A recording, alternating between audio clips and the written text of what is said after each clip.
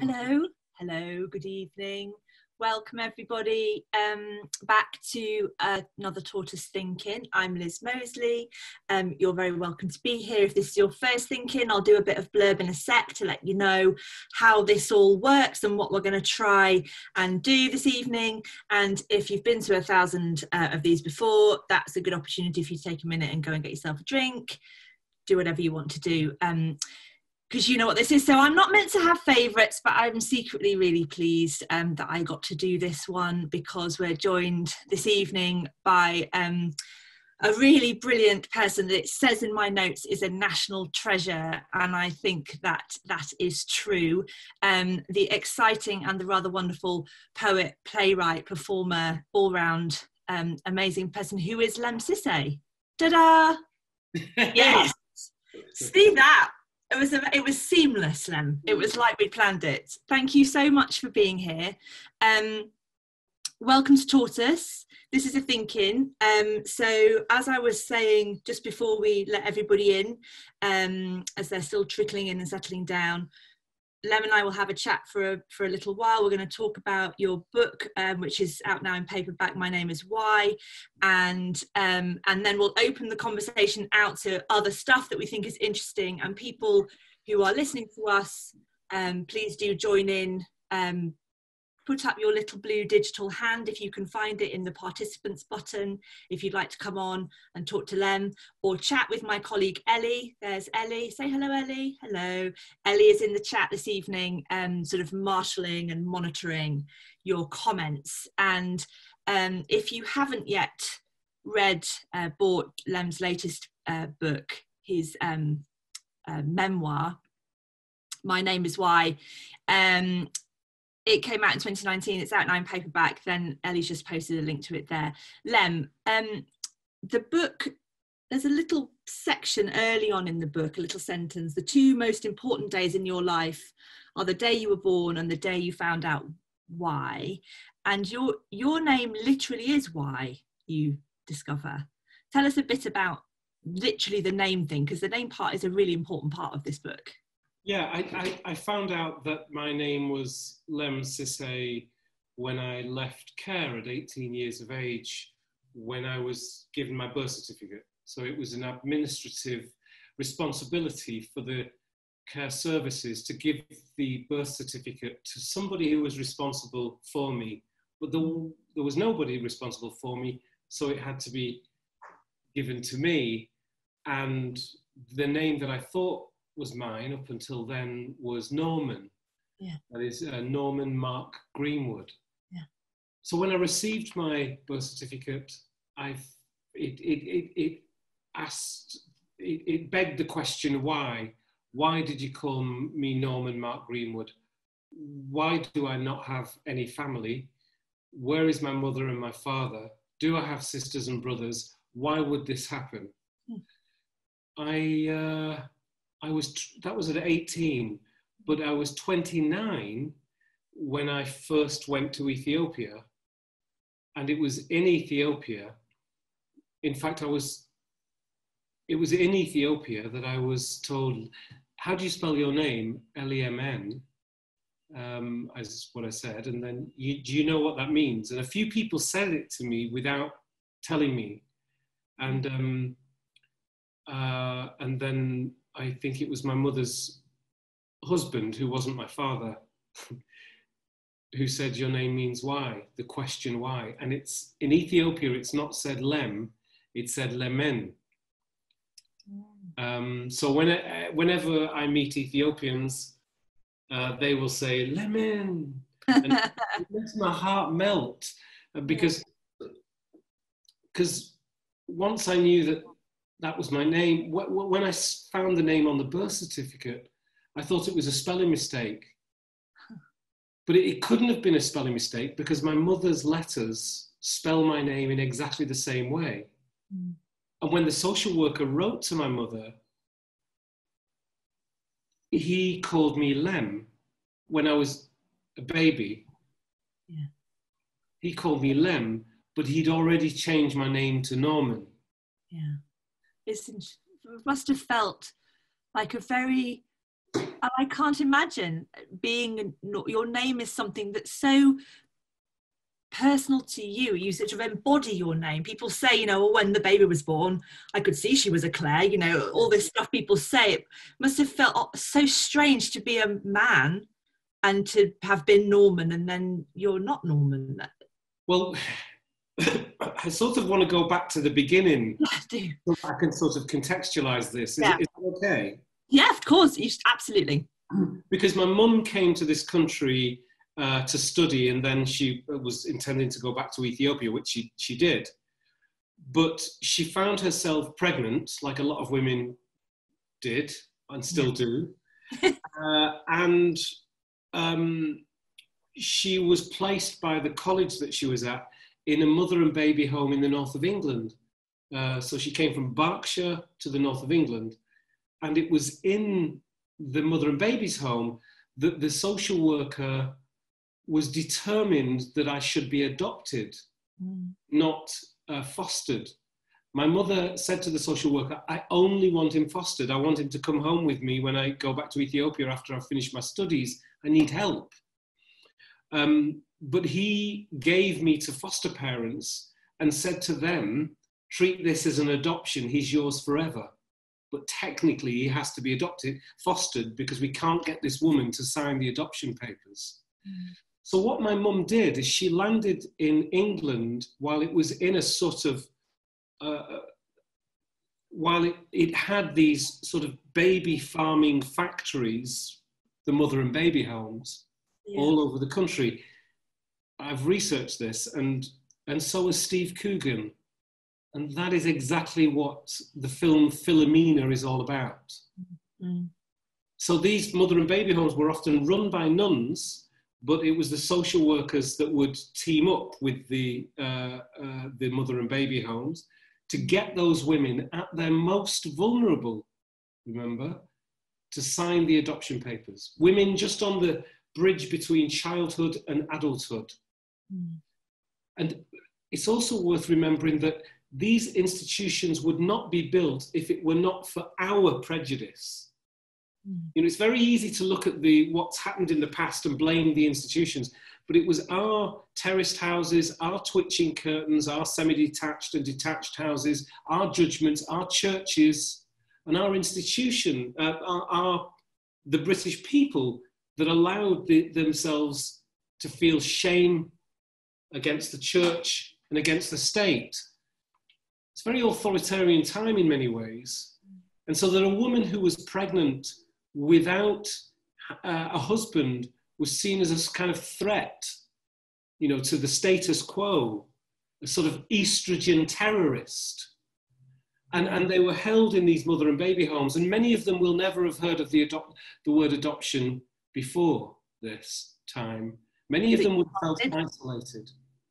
But your mum did know about adoption. You talk about that in the book, because she specified that was what she did not want for you, is she wanted for you to be taken care of so that she could take you home. The structure of the book is really interesting, because there comes a time much later in your life when you finally, after a long battle, get access to your files. And so what the book does is sort of thread together with real documents, the real things that were typed about you on a typewriter at the time, that helped you to sort of piece together the authorities' view of what was happening to you. And then you could sort of compare it with what you remembered was happening to you. And that's sort of how the memoir comes together, those two perspectives. Yes. It's unbelievably moving to read, because it's so brutal. Yeah. The files are in, so for the first 18 years of my life, a series of individuals who would never meet me again after I left care were writing about my life and making decisions about me. So the question you have, I think, as a reader is this right? Was that decision that they made right? What are they doing with this child? And who is this child through their eyes? And that's a decision that only the reader can make in reading those files. And then reflected to those files is me and how I feel about what I went through and what was happening in my life at the time. And you can make your own judgment as to the behaviour of the institutions. Now, I wrote this book after getting my files and taking the government to court for what it did to me. So I had to do that alone. I had to do with that in full knowledge that I believed that they stole my name, they stole my mother, my family from me, they imprisoned me as a child. But that's just one guy's theory. I had to get my files, and it took me 30 years to get them, to be able to see the evidence. And they didn't know I was going to do this, but immediately I found a really good lawyer on childcare. I then took them to court. That took 3 years.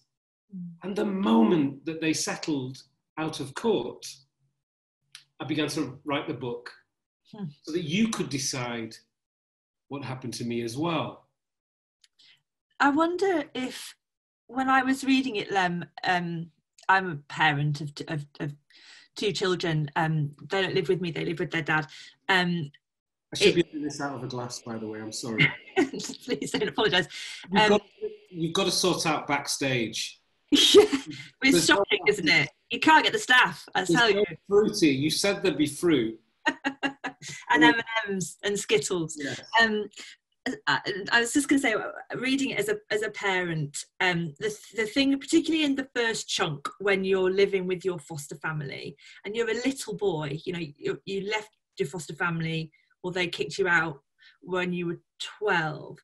The thing that is most jarring in that, as you say, that sort of the decision-making process as a reader, well, who's right, what's best, you know, is that you're experiencing the world as a little boy and processing things as a little boy. And I can feel you and hear you. You're obviously a brilliant writer, of course, you know, as the little Lem, baby, well, Norman as it was. And then there's the sort of the reports, and now grown-ups, that's grown-up eyes looking at things, but the way you interpret your mum's behaviour and the way that the grown-ups interpret your foster mum's behaviour, so different. And it's about worldview, but it's also, that's how it is to be a child, to not be in control and to have so many layers of interpretation to do. Of course you can't do it. I wonder if you look back on that time of your life with it, knowing what you now know, with anything like happiness. Do you know, just before this programme, before we were here, I was asked to do inheritance tracks on Saturday Live. Oh, cool, I love that. I've been a guest on that, on Saturday Live. I've written poetry for Saturday Live when it first came out, etc. But, you know, I went to listen to the inheritance track section of it, and I couldn't do it. And I know the producer who asked me to do it. And I didn't call her, actually. I wrote an email and then I trashed it. And I just asked my agent to say, I can't do it. But, so it's difficult to look back to see anything good that happened there. But intellectually, I know that the foster parents didn't mean what they did. I know that they tried their hardest. I know that they could not admit to themselves that they were so emotionally strained that they did what families do. You know, our families are beautiful. It's a beautiful thing, family. It's full of dysfunction, and that's part of its beauty. Denial is one of the dangerous things that happens in families, and it happens in all of our families. Yeah. And they became what I would describe as feral, because they were like, if we throw this one over the boat, maybe we'll survive. Yeah. And I'm afraid that they started to look at me as a consumer of their emotional resources. What is a child other than a consumer of emotional resources? Yeah, true. Yeah. I wouldn't mind if they'd have said, you're just here for a short time. But they taught me that they were my mum and dad forever. And they taught me how to say mum and dad, but not just, it wasn't just implicit in the words mum and dad. That was it. All I knew is my birth mother did not want me, and they'd saved me from poor Africa.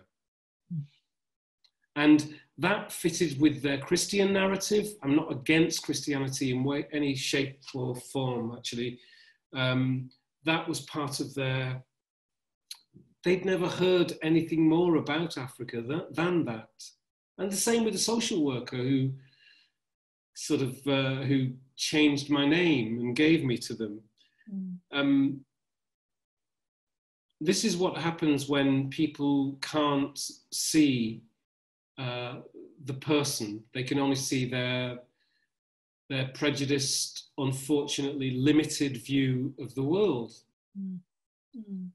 I wonder, as if I've suffered from terrible homesickness all my life, just a weird thing. And I don't like being away from home, and I think about it, and I'm rubbish at going on holiday, and I quite often come home early and all of that. I just wonder how, do you, where is home? What is home? Like, do you have a feeling of home when you are in a certain place, or is it people, or where does that come from for you now? Well, I would say that wherever I am, you know, wherever I find myself, that's home. I guess I would say that. I don't really have, you know, there's nowhere to go back to. Like, there's no familial fairy circle. You know, there is no shut the door and that's it. There's me, and I'm happy with me. And that's fine, but there's no relativity. There's no village or town. I guess the only place, well, there's not even there, but the only place would be like Scotland, Lochinver, where we used to go on holiday.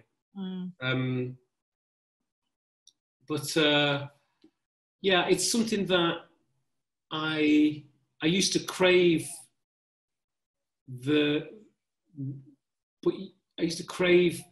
I used to crave what I never had. So I would crave what I'd never had. That is a remembrance of the smell of the food that your mum or dad made in the kitchen. The idea of sitting down in a house, which is where your family are from. Sorry about the noise. I don't have those. There's nowhere to go at Christmas for family. Yeah.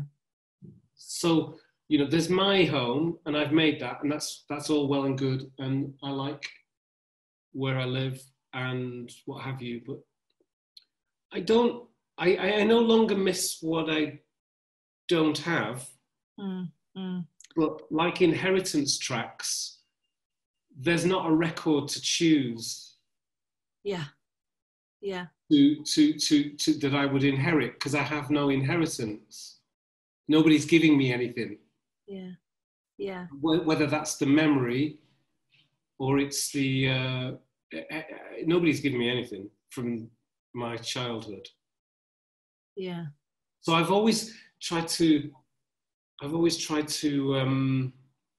Sometimes I pretend, you know, that there is some relativity.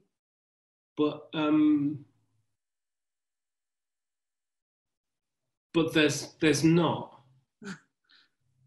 Does that sound? Am I sounding? No, not at all. I'm just interested to know how you, because you've sort of, I mean, you've literally had to get your Miss Marple on and piece the story together in a way. You know, it was a sort of, and that's. I wondered if the sort of the sense of home, it can be a strong thing, but as you say, it can be imaginary rather than real. And it seems to me like I completely understand what you mean about missing something you never had, because people are very misty-eyed about home, I suppose. Well, what I've come to realise is that we all are in degrees of missing something that we may never have had. We all have our losses, and actually, your home is who you are. Maybe you want to come home, you know, when you go away, because you want to be the person you are at home. Maybe, yeah. You know, maybe that feels safe and good, and that's a great thing. And I think that I have that. I think that in myself, you know, I have home. And I think that every one of us can spend our lives hurting over what we've not got. And that's the relationship with our parents. That could be a relationship with a family member. And that hurt is very seductive, and it's very attractive. And you know, if you fall out with a family member, your father or your mother, you know, you can build a whole house on that. Yeah. You can get a house, you can get married on that, you can have kids on that, you know. You can spend your entire life building on that thing. What I came to realize is that one of the privileges of having a family is that you don't have to forgive. You can hold it forever. Keep peeling the onion, because it will go on forever. And I think for myself, I realized that actually I have the same as everybody else has got. You know, I've got a whole lot of me and a whole lot of nothing. And it's what will I choose, you know? And it's not just me. There is magic in the world, you know. There's a reason why people go to church, find faith, meditate, go on courses, read books on how to be a better human to yourself, etc. There's a bigger force, I believe, that can help us through our anxieties. And I don't feel like mine is any worse. It's only that I've had to be a detective, just like you said. From the age of 18, all my friends, whoever they were like, screw family. I'm leaving this village. Yeah. I'm never coming back here. I'm going to be and they would go out and they would get degrees. But they had a blind spot. I saw it right at the beginning. I'd say, wow, you'd be like, screw family, and then you will eat your food at your dad's and mum and dad's house. Yeah. You'd be like, screw my dad, and then you'll be asking for pocket money. Yeah. And this narrative that they built with their parents, I would wait, because I think, oh, of course, this is the pattern of things. You depend on what you hate, and you hate to depend on it. So the beauty of family is it lasts a lifetime. Yeah. So you can grow long enough. So when your child says, when you get angry with your own child, and you feel like, oh, I'm like my mother. Oh my God, I'm like my father. Oh my God, I know why my mum did that. My mum shouted at me for not eating my crusts. 2 reasons. 1, she was anorexic and I didn't know about it. And 2, she wanted me to eat my food. And I'm doing the same thing with my own child. And the privilege of family is that you don't have to call them back. You don't have to call your mum and dad and say, look, I'm sorry. I've been carrying this guilt, this hatred, this anger for years. Yeah. And it's really been about me. Yeah. I've not resolved it. And this relativity, this going apart, separating and coming back together and separating, that's the nature of family. And so I just feel like I've had an extraordinary experience, but I think I've had one which has learned that actually the loss that I've had and what I've gained is what everybody wants, you know, and it's a daily project. Yeah. You know, it doesn't, because I'm speaking articulately now or not, does not mean that tomorrow I'll wake up and go, oh. Yeah. Thanks so much. I'm going to come, the chat has woken up and there's lots of people sharing things and thoughts and feelings and questions and things like that. I wonder if Karen Mosdale is there with your camera on. Karen, are you there? You've just asked a question that I think is a nice one to put to Lemn to get us going. Karen. Hello. Hi. Hi, hi. Nice to see you. Hi, Lemn. Hi.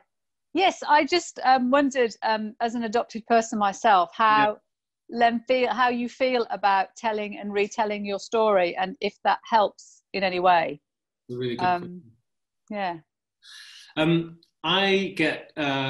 proud to say I'm an advert or not for therapy. So, you know, it's really important for me that we should look after ourselves, like physically. By the way, I put on that lockdown, you know, way, physically and emotionally.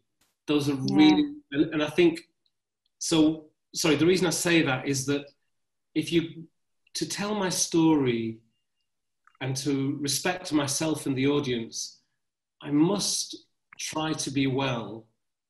And that can't be through telling my story. Does that make sense? Yeah. It does. Yeah. I don't think telling your story necessarily makes you well or is even cathartic. It may be at the first time, but actually it's really important we look after ourselves through the rapids of memory. So you're not just telling it, you're telling it, but you're also processing it or having help to process that too.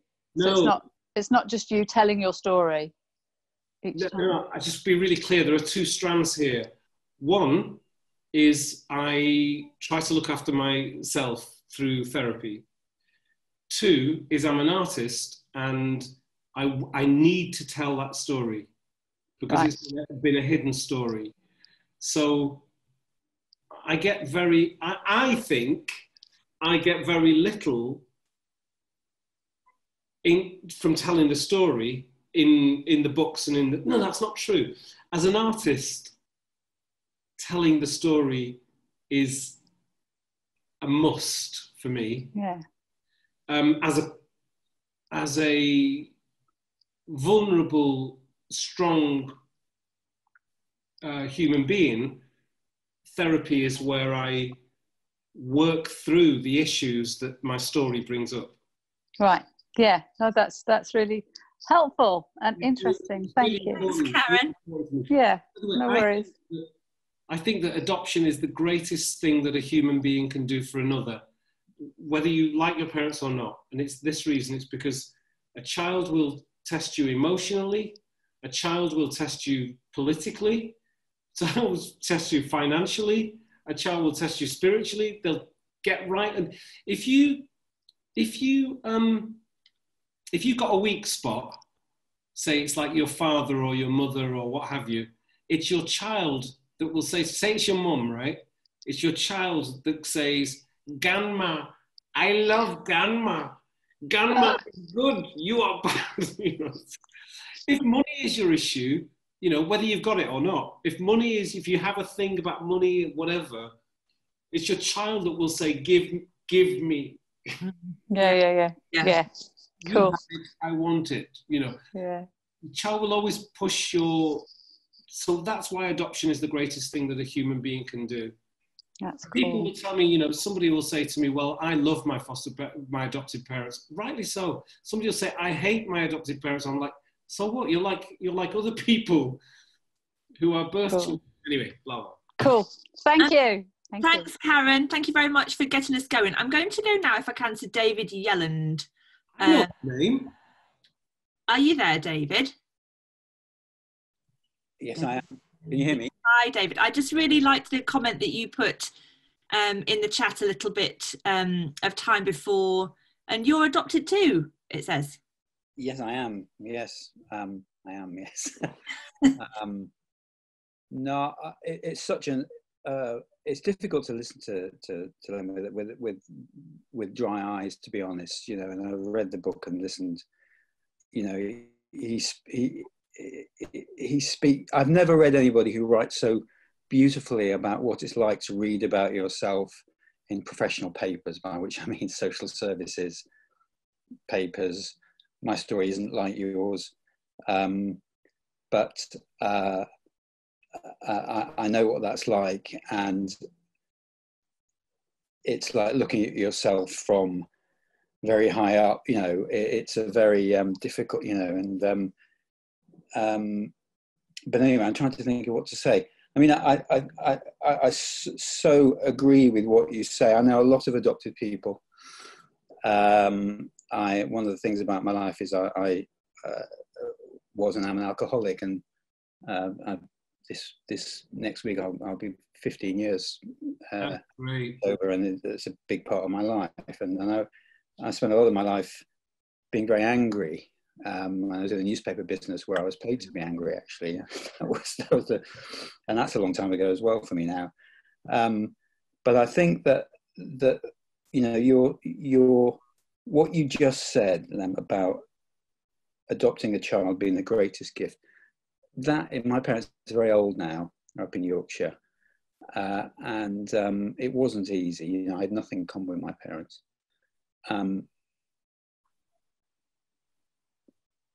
But thank God, you know, because the life I would have had, you know, was full of active addiction. Actually, addiction was in my blood.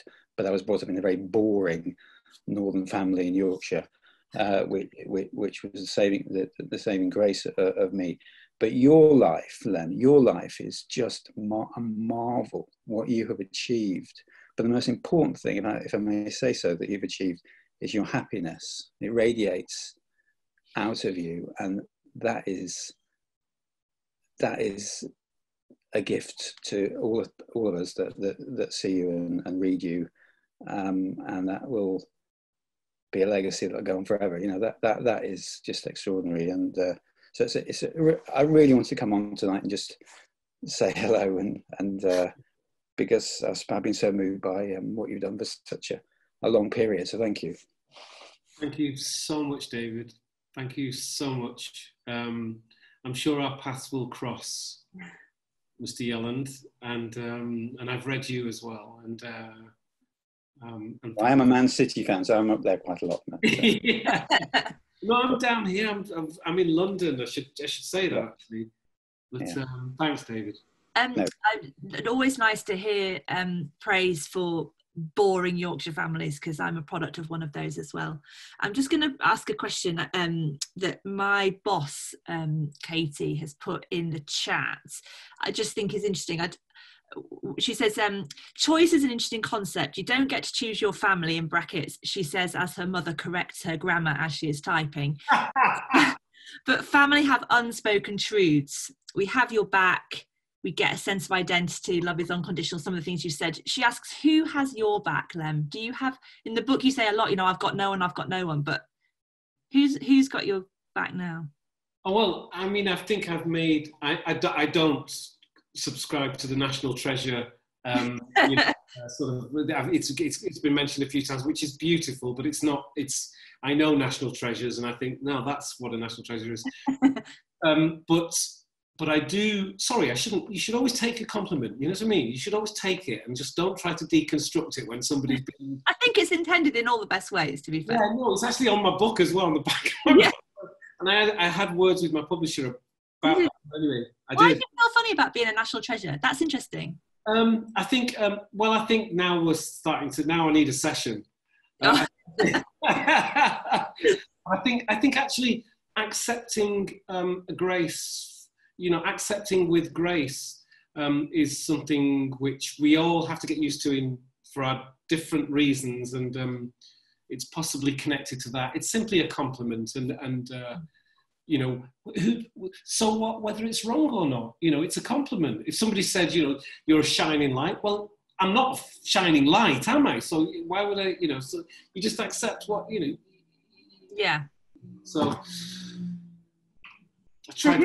Who's got your back? Tell us who's got your back. I've been. The truth is that I have. You're going to laugh at this, and that's fine. But I believe in a higher power. I believe that there is something. It doesn't matter what it is, but I believe there's something that looks after that something just bigger than us all, and bigger than me. And I'm sorry to give you an abstract answer, but it's not abstract to me. Is that whatever that higher power is, it has got my back. It's a great answer. It's not a shirky answer at all. That's brilliant. Thank you very much. I'm going to go to Polly. Polly's got a little blue hand up. Polly, are you there? Hello, hi. Hello. Hi, Polly. So I work for Tortoise, and last year one of the founding editors of Tortoise, James Harding, asked me to look at the whole issue of family separation in the UK and how the state decides to make those very, the most important and serious decisions for vulnerable children, and to remove them from their families. And I'm now actually on book leave at the moment, writing a book on the same subject. And really, for me, after spending kind of last year talking to people involved in the whole child protection system and the court system in multiple different ways, what I've really come to see is that this is the kind of pinnacle of our relationship as citizens with the state. This is the kind of the moment of failure on the part of the state or a family where the social contract needs to kick in. And what I wanted to ask you in relation to that is, did you feel a relationship with the state as corporate parents, or was it all social workers? And did you feel like the state had your back as a child? If the evidence is in the book, and the evidence is in the court case, and and the evidence is in the psychologist report that had to be made on me when I took the government to court, they did not have my back. They had the back of the institution that they were in. I've got to say, there's great work that goes on in social work. Great work. So I gave the keynote address to the British Association of Social Work's 50th anniversary this year. I say that because compassionate critique is what's needed. And out in society, there's a general hatred for kids in care in general, but also for social workers and for the social services. And it's because both of them are a reminder that dysfunction is at the heart of all functioning families. And that reminder is a threat to the PR company of family. The PR company of family says there is no dysfunction in our family. Actually, it's in all families. So no wonder we're supposed to be ashamed if we have been in care in any way. We're ashamed if our parents are not our actual blood. This is really, we're supposed to be ashamed, I say. This is really important because this all leads to the disconnect between state and child who comes into its care, because I think the state holds those prejudices as well. Mm. In other words, if there is an unspoken prejudice against a child in care, then that prejudice is in the state systems as much as it's in the villages. Mm. And the idea that a child in care is somehow a threat to a problem to be solved, to be passed from one person to another, who can fiddle with them and try out their newest experiment on childcare with them, and not take examples from a collective pool of good ideas of what good practice in family is. Mm. In other words, I wish that a child came into care and that all of the good practice that would happen in a family would happen with that child when he comes into care. Unfortunately, when a child comes into care, they get all kinds of like dodgy practice. They get put with foster parents who will turn around and say, this is challenging. You didn't tell me this would be challenging. And then there comes a question, why are we not training the foster parents? And it goes on and on. The dysfunction just goes on and on and on. And I am not concerned with successful fostering. That, unless, other than using it as an example for more successful fostering. Mm. If one child is in care and is distressed due to a dysfunctional, bureaucratic, politicised care system, then we have to stand up for that one child. We're not going to stand up over the child and say, look, all the rest is doing really well. You know, let's not look at this. Let's look at the good that we're doing. It's a very long answer and convoluted. But, do you think, Lem, do you think it's got better since when you were little? there is no child in care at the moment who will find any value in the answer to that question. Mm. You can't go to a child who's in care right now and going through some of the things that they're going through and say, well, it's better than it was. Mm. No. So there's not much purchase in my answer to you. However, I know that we are more aware of the care system of children in care now than ever in my lifetime. You know, David Cameron spoke about children in care in his conference speech in 2012, I think it was. Oxford University's recently announced millions of new scholarships for working class kids and made a point of saying also for care leavers. I just was at a meeting the other day with Andy Burnham and housing organisations from Manchester. They own 1 in 5 of the houses in Greater Manchester. And Andy was speaking about helping care leavers specifically with funds and resources through housing and all of the departments. There is a lot happening at the moment. And it's really exciting, actually. And I think I've been part of that in some sort of outsider, outlier sort of way. I want to just mention, thanks Lem, Tanya's just posed in the chat, and I did want to make sure I mentioned it because until I researched getting ready for this evening, I didn't know about it. The Golfhamstone Foundation, which you set up specifically for care leavers. There's a moment for a child who's been in care where they sort of drop out of care, and the Christmas dinners thing is a thing that, you know, it's a refrain in the book, birthdays and Christmas particularly painful. Just tell us a little bit about it, just so people know, because I think it's really important. Christmas dinners. I wanted to set up an organisation that had no boss, that was not empirical, that had no office, but they had to set up a Christmas dinner on Christmas Day for care leavers that had accredited kitchens, top staff, DBS checks for everybody, standards as high or higher than would be in the care service, that was non-institutionalised. And this steering group there would be no boss, and they'd begin meeting in September, and by Christmas Day they would have to have a venue, volunteers, great meal and presents, and top presents. Good stuff. And the idea was to make a Christmas that the young people who just left care could look on the next year and think, oh, that was wonderful. What a great day we had. Our primary purpose is just to give to them, to serve them. Okay? So it's not herding cats. It's not I love crisis at Christmas, but it's not that. It's not soup bowls. It's not, you know, the volunteers are no better than the people that they're serving. Mm. We call them guests on the day. Yeah. There are no name badges. Yeah.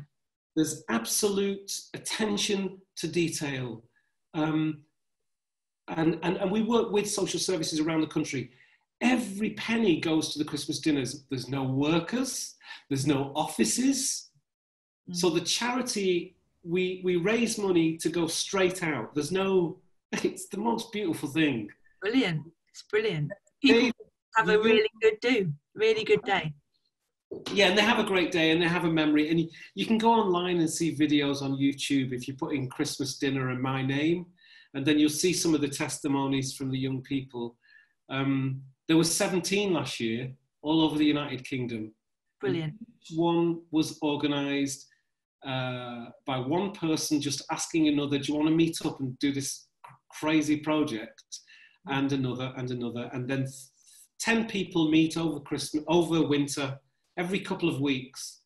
You know, notes go up in shop windows, and You know, have you got this? Have you got that? Do you know a chef, etc.? Brilliant. What a brilliant thing. I'm going to go to Lucy Huberman, who's a bit of a regular on Tortoise Thinkins. Are you there, Lucy? Hiya, nice to see you. Hi. Hi, Lucy. Hello. I'm a mum of an adopted daughter, which is lovely. But many, many years ago, I first tried to adopt in Camden. I wasn't very young then. I was in my late 20s. And I was told I couldn't adopt because I was too old, too white, and too middle class, basically, at the time. So that's a long time ago. What years was that? What decade?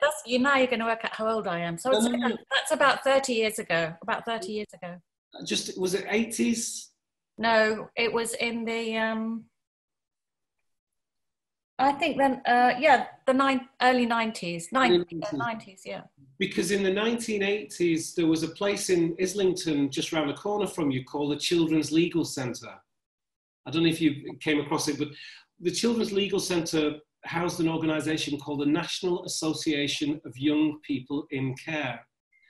And they were mainly young people in care.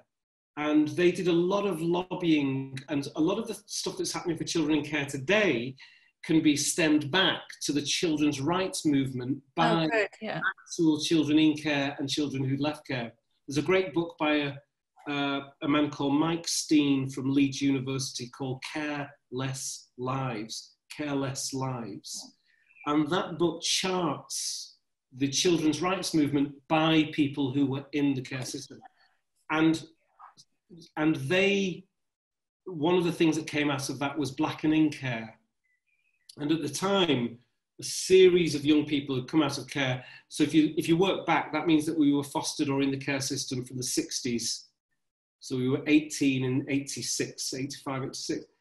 So in our 20s, we were in Islington lobbying for more black social workers, more black adopting parents, because there weren't any, and that meant that somebody mustn't be looking for them. Yeah.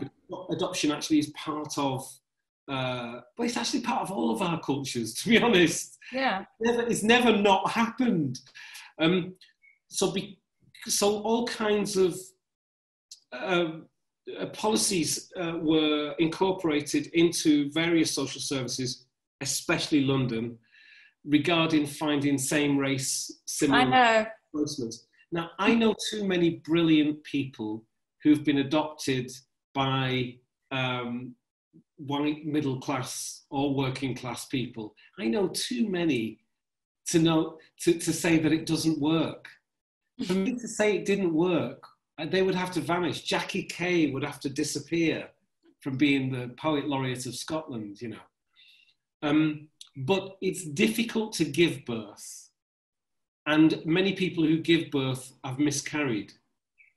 So I think it would be difficult to adopt, sorry to say that out loud, but it's difficult to adopt, and also, yes, you can be turned down. Thanks, Lem, and thanks, Lucy. I want to just, while we get into the last 10 minutes, to take a slight turn. Yeah. I'd really like to talk about the arts a bit and writing, because you're a writer, performer, artist, and what have you.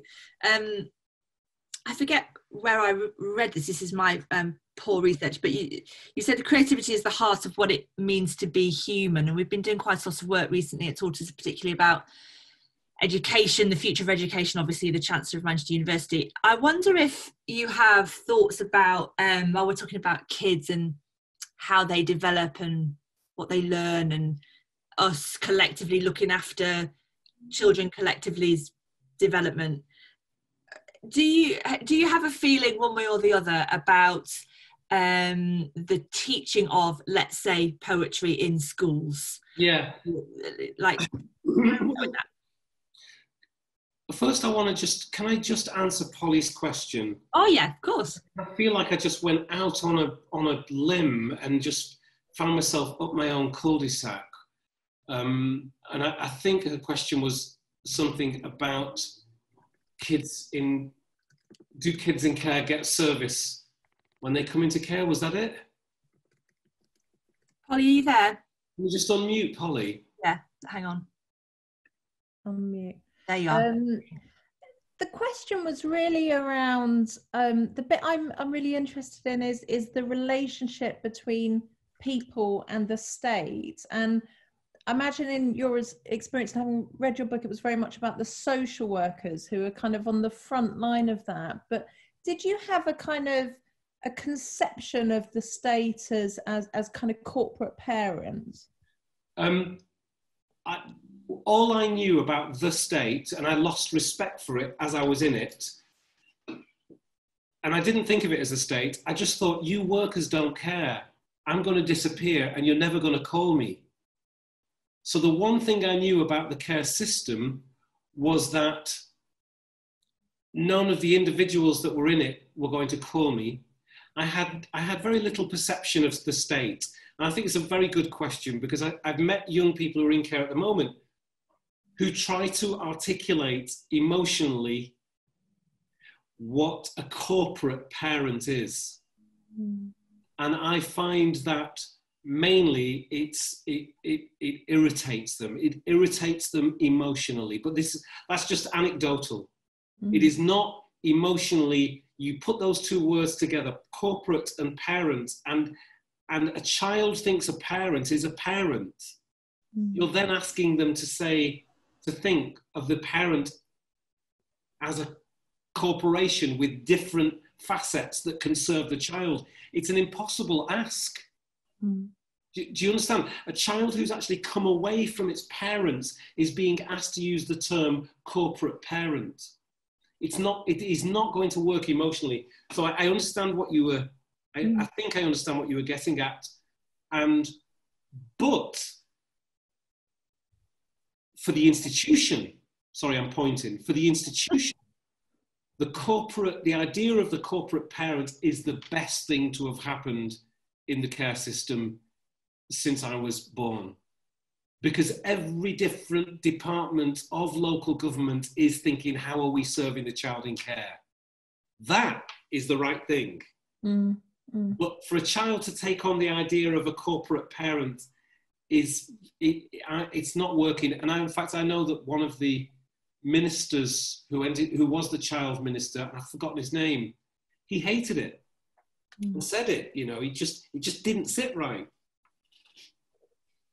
But it sits right with the corporation. And this is one of the central problems of the care system. It can find systems which are right for it, but are actually wrong for the child in the terms of the language. I hear kids in care calling themselves LACs. How dare a child abbreviate? How dare them take on the idea that they should abbreviate themselves?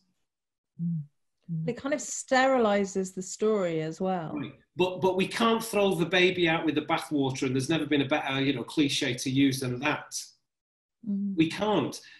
The actual idea of the corporate parent is brilliant. But tell that to a small 11-year-old, 9-year-old kid. Mm. We are going to teach you that this is your... And a child can't understand that there are housing departments and education departments and blah. That was the worst thing about being in care, was like, I was supposed to understand what I least needed, which was to understand bureaucracy and politics and institutions. Mm. I needed, in care, one person to travel with me throughout the whole journey.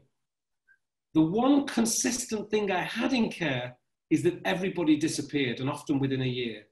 Mm. Everybody, friends, the children's home, social workers, and I was supposed to be of sound mind at 18.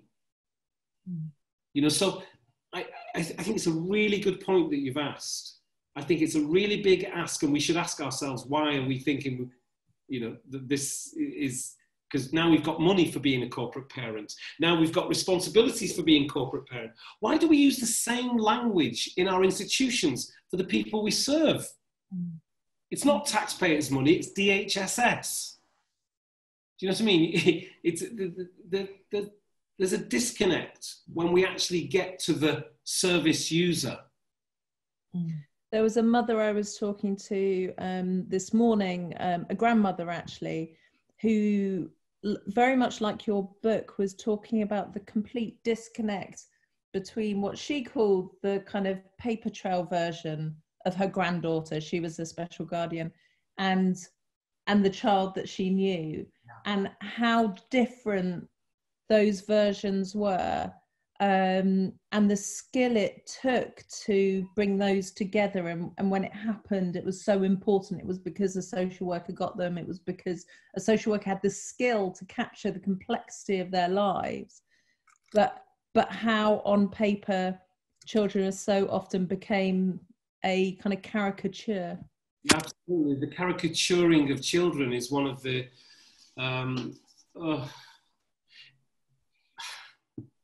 it's all about love.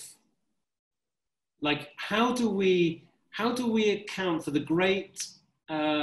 greatness of love? Because remember that our care services, and we're always told, you know, we are not emotionally involved in our cases. Well, that is an emotional statement in itself. Mm. You know, whenever a social worker would say to me, I cannot be, and I would ask, I cannot be emotionally involved in my work, I came to realize that was an emotional state of being in itself, and a violent one to a child. So can you imagine as a parent saying to your child, I can't be emotionally involved in your upbringing? Imagine what that would do to your child. You know, why should a child in care feel any different? You know, how are we supposed to deal with that? And then have that replaced with the idea that we have a corporate parent. It doesn't work, you know. So, but like I said, the baby doesn't have to be thrown out with the bathwater, right?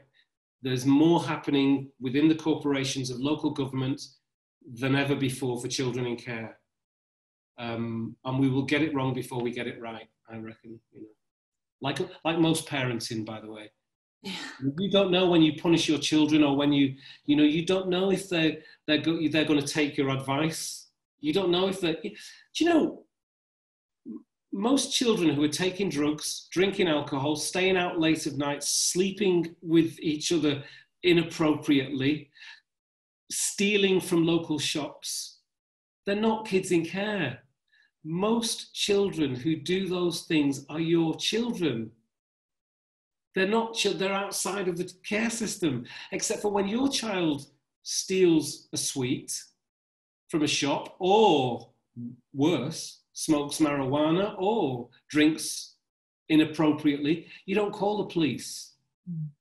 You speak with yourself or your partner, and you think, how are we going to get through this?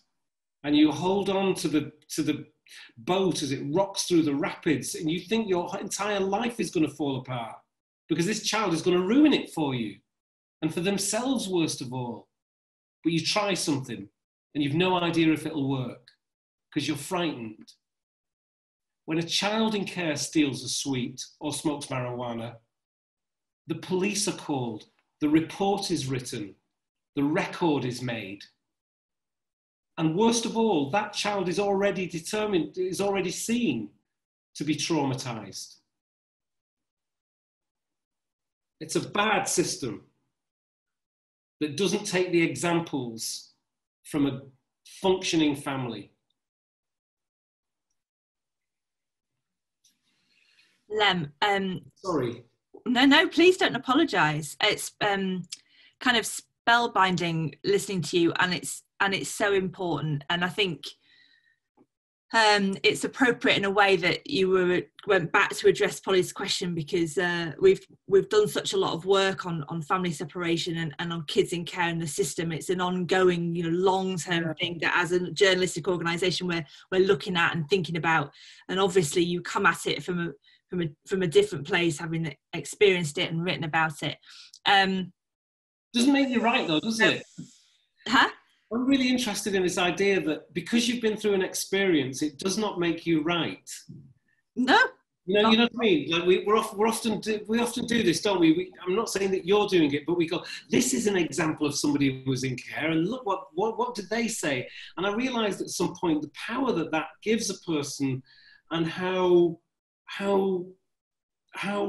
tricky the example is, you know, I know you don't see me like that, and I know that's not why I'm invited here, but I have tried to keep myself out of the policy side of things and to look at it from the artist's perspective or personal perspective. I've tried to offer compassionate critique rather than to beat up on social workers. Yeah, for sure. That the social workers the same prejudice that children care get. This is why it's not a vote winner. And that's why I think my primary job is actually outside of the structures to raise the consciousness with the person on the street. And that's a big job. Yeah. Such a fascinating, yeah. We've had, we're 2 minutes over. We could go on. I've got 1,000 more questions I wanted to talk to you about the arts. I wanted to talk to you about universities. We could listen to you forever. So I'm so sorry, but we are going to have to say goodbye. And thank you so much to everybody who's contributed. It's been brilliant stuff. Natasha's been amazing. All kinds of things going on in the chat. There's the book, Modelling It Nicely. His name is Why. It looks beautiful. It suits you. If you haven't read it, I know I've said it a lot, but it is absolutely riveting. Set aside an afternoon, get yourself a cup of tea and a full packet of biscuits. It's a real page turner, as well as being moving and important in all the ways we've said.